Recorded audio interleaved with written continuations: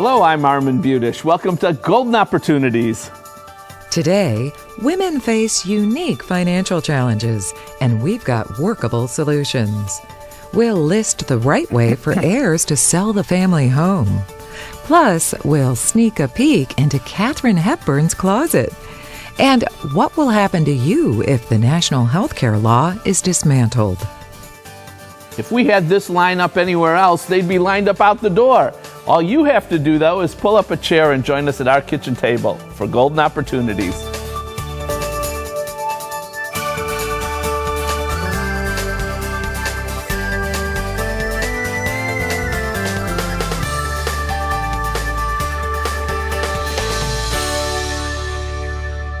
The last time Jim Lineweaver was in the kitchen, we spoke about the unique challenges women face managing money.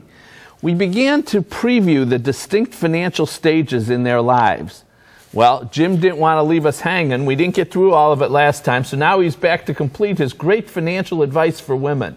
Jim's a financial planner with the Lineweaver Financial Group. Thanks for joining us, Jim. Thanks for having me back. All right, so we got to stage 3, which is women who are recently divorced. They have special financial concerns. They really do. And this is where we've seen a lot of mistakes happen. You know, unfortunately today, 40% of marriages end in divorce. So this is a lot more common than we would like to admit. But unfortunately, because of that, they really have to do a lot of things to dot their I's and cross their T's. One of them is making sure immediately they change their beneficiaries. I could tell you horror stories of money going to ex-spouses and stuff, and even after people are remarried. So make sure you dot your I's. Oh yeah, your money goes to an ex-spouse if you don't change the beneficiary? Yeah, so you really gotta dot your I's and cross your T's on these things, because that's probably the last person after your divorce that you want the money to go to. Also, you want to update your estate plan and look at the life and health and disability benefits at work and stuff, because a lot of times, you know, a lot of women out there did not get disability insurance because their spouse might have been the major breadwinner.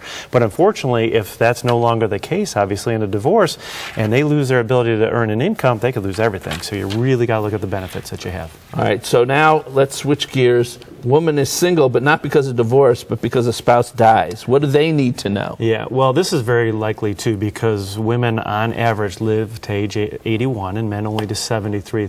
So there's an 8-year difference in life expectancy. I hate hearing that statistic. I know that keeps just driving us to you know where. But in any event, they do. First thing, when a woman becomes a widow, they don't want to do knee-jerk reactions. There's a lot of emotional things that can happen, but you do want to see an advisor to take some things slow. You review the life and health and disability insurance. If there's any kids' educations that you have to deal with out there might be additional financial aid and stuff that you can qualify for. You want to update the estate plan. Again, change those beneficiaries. Look for guardians for the kids if they're younger and things along that nature. And especially for widows, call Social Security, because you want to make sure that you might be entitled to some benefits, and also pension benefits a lot of time will extend over to the surviving widow. So there might be a whole raft of benefits you should be aware of. There's really a long list of things you got to go through. And coming back to the life insurance, if your husband had life insurance, they don't just send you a check, you got to do something affirmative? Yeah, a lot of times what you're going to have to do is get the death certificates, get claim forms, and submit those. A lot of times you can do this with a lot of other change of beneficiaries and stuff at the same time. But a lot of times what they'll do is not just cut you a check, they'll go through the process, put it into an account, issue a checkbook, and then you can write off that if you need to in the future. Since women tend to outlive men, they have some special needs when it comes to retirement and retirement planning too. They really do. And this is where, with that life expectancy, comes making sure that you're not going to outlive your money. So there's a lot of things that you want to look at in this regard as well. We talked about some of the pension issues, Social Security, things along that nature. But you really got to make sure that you're now probably going to lower that level of risk, because there's not 2 breadwinners or 1, and especially in retirement. Risk and of also investments, are you talking about? Investment risk, yes. Making sure you have the right allocation and not taking on more risk than you can afford to lose. And then also, really, a lot of women end up in long-term care facilities, nursing homes, assisted living facilities, and that can really put a drain on your finances. So they need to look at long-term care. They need to make sure they're protecting those assets if they want some of those to go to family and loved ones. All right, we've talked about a lot of information. Benefits, insurance, estate planning documents, and on and on. You've given us a lot of information today and in the last time you were on. Is there a place where all this is together, where we can get all this information and go through it in more detail? As opposed to just 4 or 5 minutes, we're going to spend over an hour on this at a free education program that we're going to have at my building in Valley View. It's going to be held on March 22nd at 6 p.m., and that's a Tuesday, and also on March 24th at 1 p.m. And we'll have refreshments for your viewers and everything along that nature if they'd like to attend. Your office is in Valley View? Yep, right by 77 and 480. And will this seminar have a cost to it? No, it's free, and we're going to cover all the aspects that we've covered in the last 2 shows for you.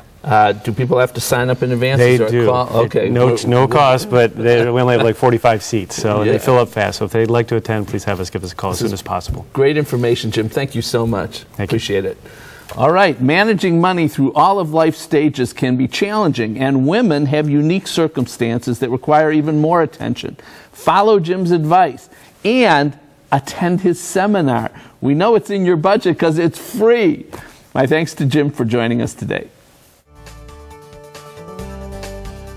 To find out more, call the Lineweaver Financial Group at 1-888-313-4009 or log on to www.lineweaver.net.